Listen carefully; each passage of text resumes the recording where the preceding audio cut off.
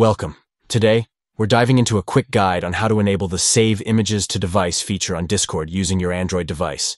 This updated process will ensure you never lose those fantastic images shared in your chats again. So, let's get started. First, open the Discord app on your Android device. Make sure you're logged in and ready to go.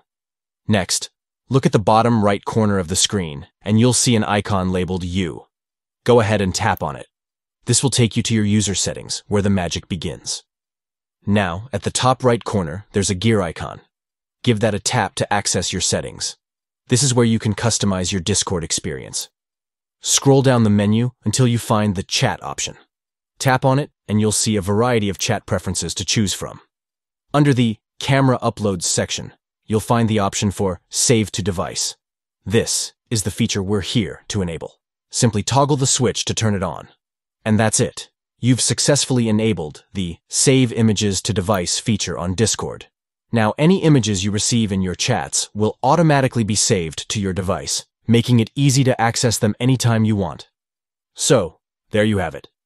Enjoy sharing and saving those memorable moments on Discord, and don't forget to like and subscribe for more tips and tricks.